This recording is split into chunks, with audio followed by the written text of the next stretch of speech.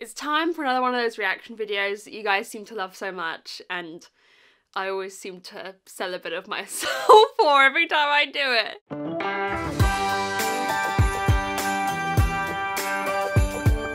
Hey everyone, welcome back to my channel. I hope you're all good. How are we doing? How's your day going? Are we enjoying Christmas, December content? Because I am, and it's time for another one. So, let's have a drum roll, please. Today, we're going to be reacting to my 2022 TBR. So I did 22 books I have to read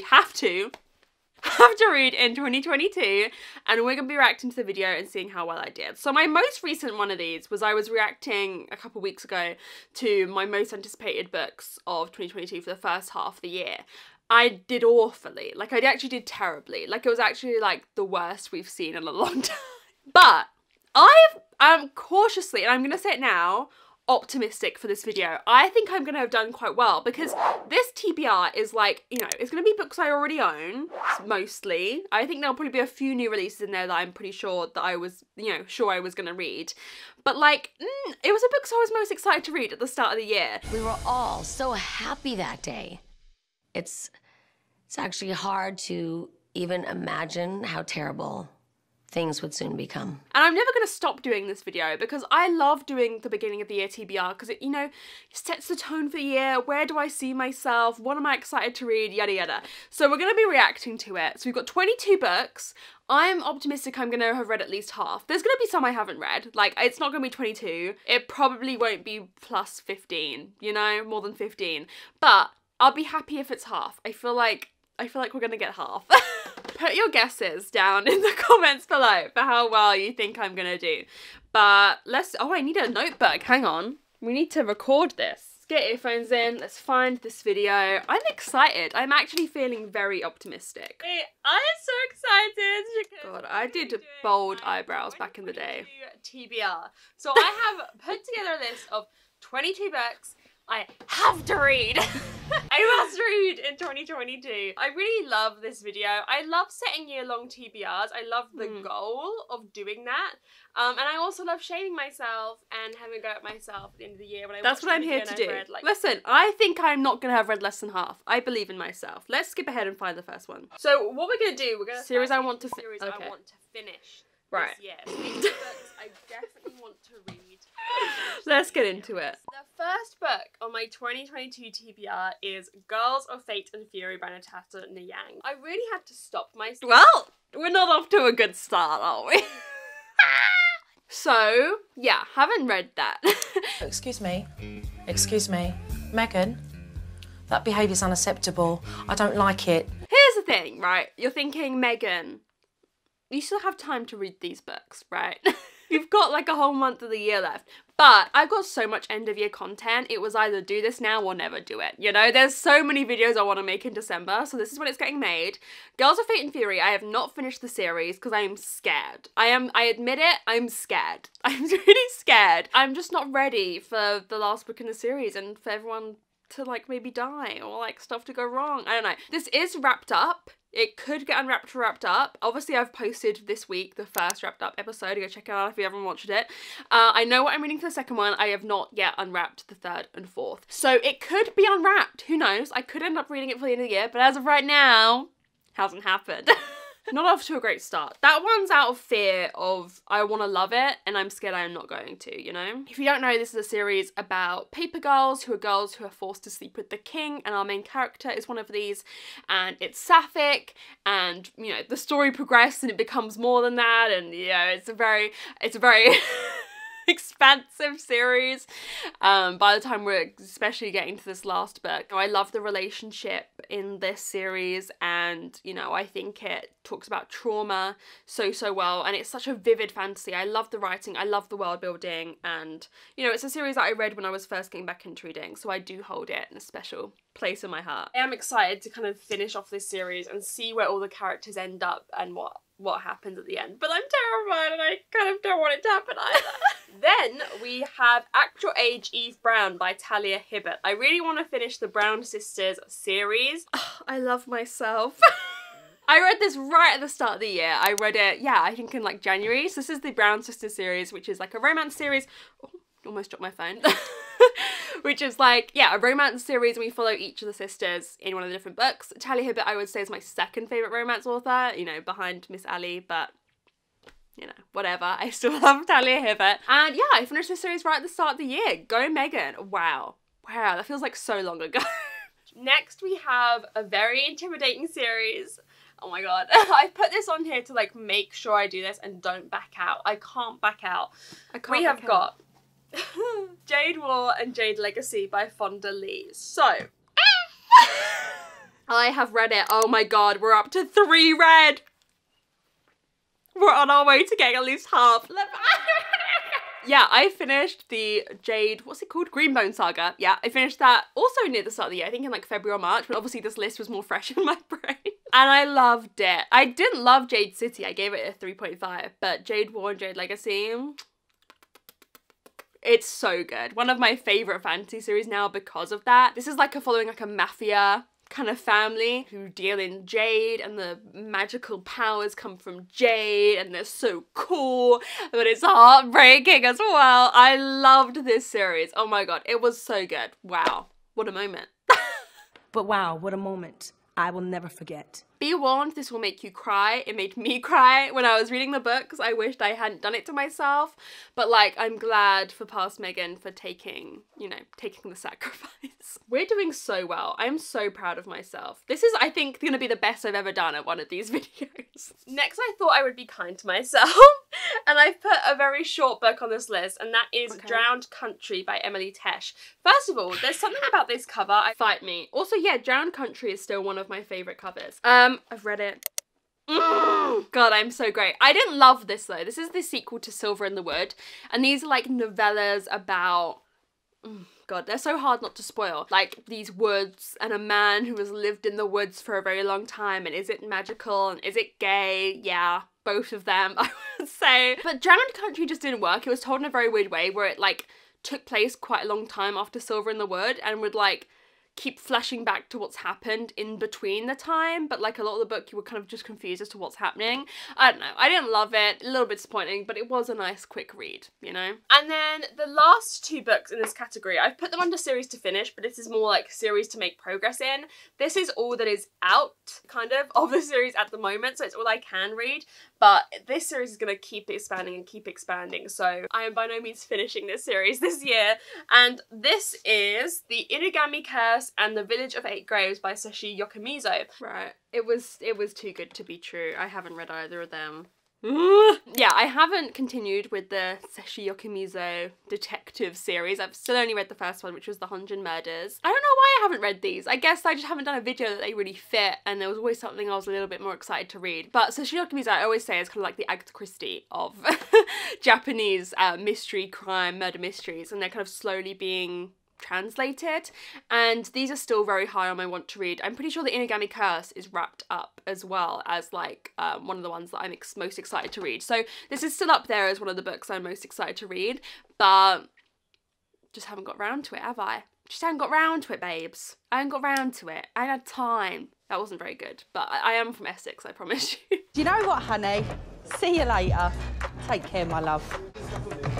Call me a cab. But yeah, no, I still really want to read both of these, and I think 1 or 2 more come out since then. Gokuman Island, I feel like that's the only one that has actually come out, and then there's another one they're translating. So they're translating them quickly. I gotta catch up. I gotta catch up with them, you know? Then let's talk about the 2022. Oh, okay, 2022 releases, right. I put 4 on this list. So I 4. I think if I've put 4 on here, it's gonna be the ones I'm most excited for. I'm like 100% sure I'm going to read. 100% sure I'm going to. There's one that I'm like is on here to make me read it. The other 3 I'm sure I'm going to read, like 100% sure. Okay. Firstly, we have got The Maid by Nita Prose. I was lucky enough to I have read The Maid. We're up to 5 that I've read. I'm doing so good. But yeah, I read The Maid by Nita Prose. It was a murder mystery following a maid who is kind of framed for a murder that takes place in her hotel. I enjoyed it when I read it, but over time, I just feel like it's a bit of a simple murder mystery. But if you're looking to get into murder mystery, I would recommend this as a good place to start. But who cares? I fucking read it. Then we have Where the Drowned Girls Go by Shauna Maguire. This is an ARC I was very lucky to be sent. I have read Where the Drowned Girls Go by Shauna Maguire.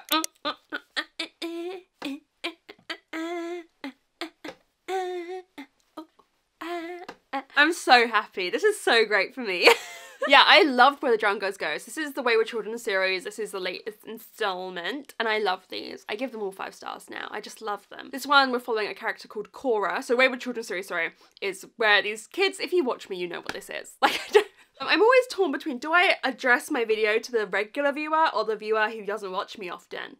Who knows? It's about these children who have gone into these portal fantasies that are like perfect for them. They've come back to our world and they're struggling to get used to what this world is. Yeah, this one is following Cora, who's back in our world. Every other book takes place in our world at the NOS School for Wayward Children.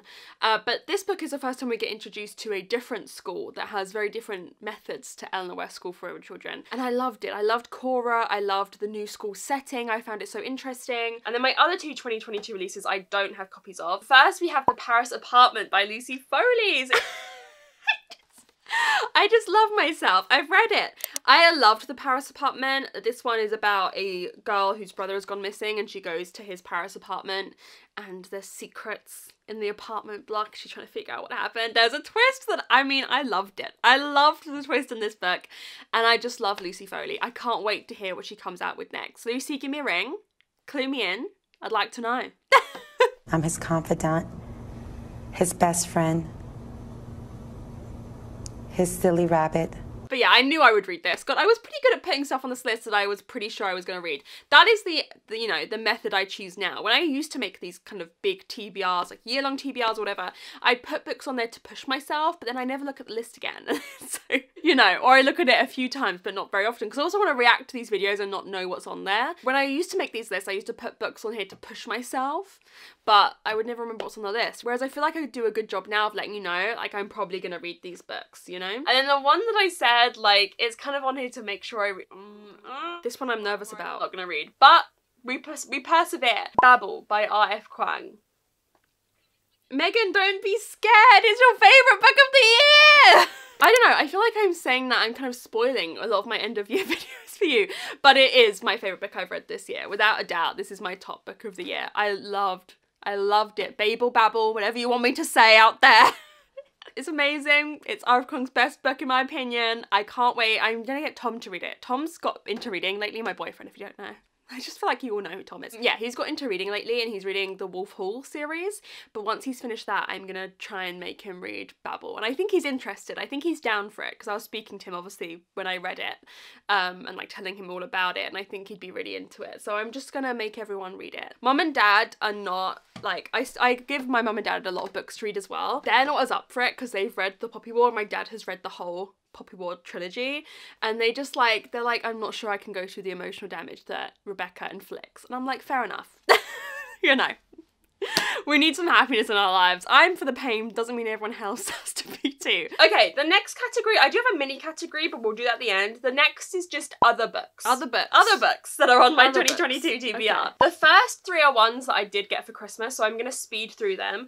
We have Unwell Women, which is a book I got from my boyfriend's nan for Christmas. Shit. Unwell Women is still one of the books I want to read most. It's just quite a long and dense non-fiction, so it's difficult for me to make time for it.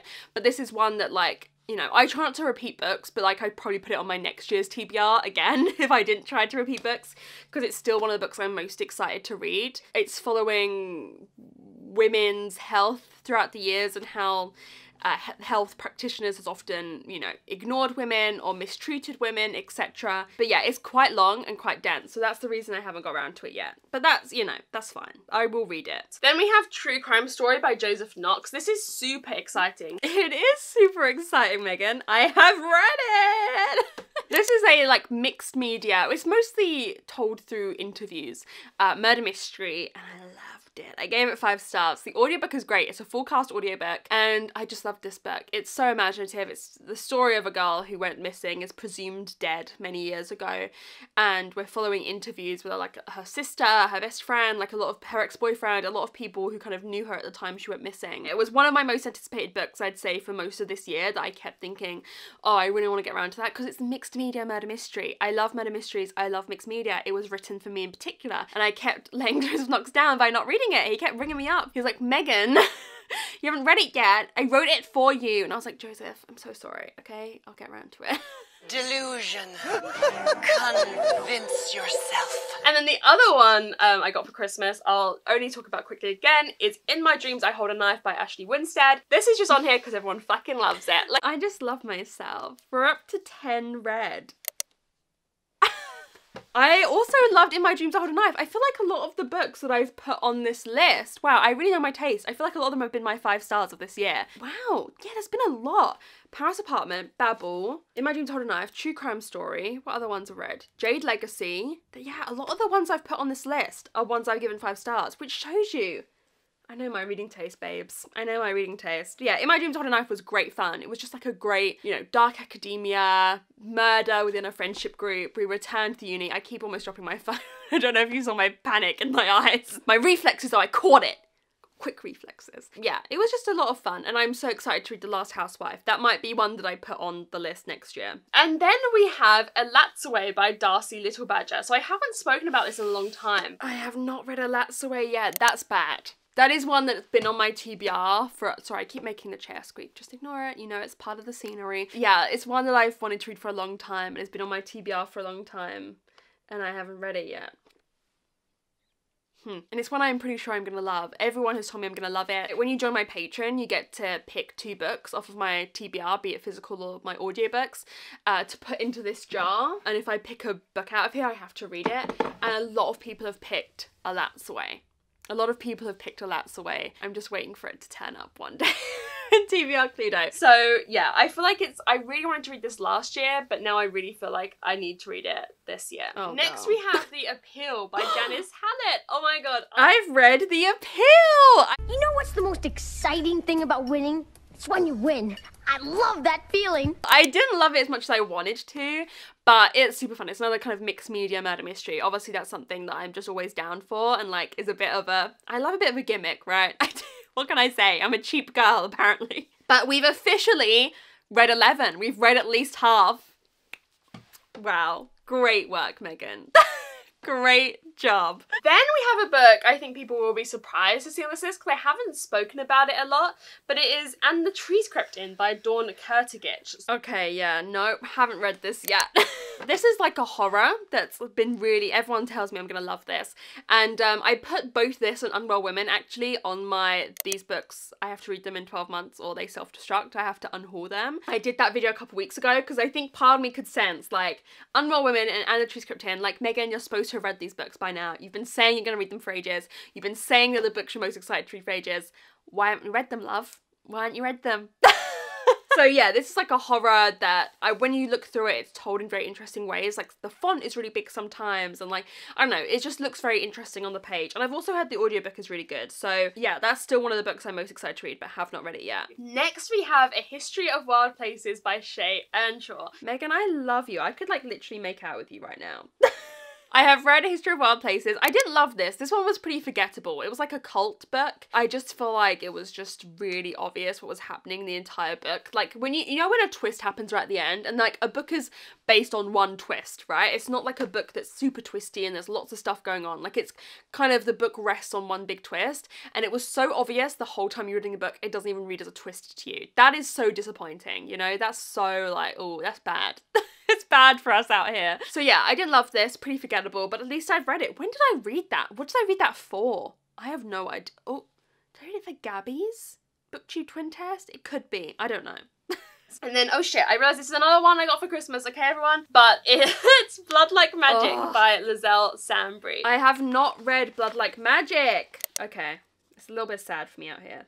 Lizelle is one of my favourite author tubers. I watch Lizelle a lot and I haven't read it yet because I'm kind of scared. But I've got a video. Would you guys be interested in me doing a vlog where I read some author tubers' books? Because I've got at least 2 other author tuber books that I would really love to read that are pretty high on my want to read. But it's like, I've been thinking about this for a long time. I'm going to use my focus group if you've watched this far into the video. I've been thinking about doing this video for a long time, but I can't just title it like reading author tuber books. Like I'd have to title it something so that people would watch it because I want people to watch the video to hear about the books, right? Because they're books that I want to amplify. So I'd have to title it something controversial like, are author tubers actually good at writing? Or are these author tuber books actually good? Or something like that. And I don't want the author tubers to feel like I'm disrespecting them but like I want people to watch the videos to hear about your books. And if I just did reading all Stuart books, people wouldn't click on it as much. So do we think it's okay to make that title, or is it disrespectful? I don't know.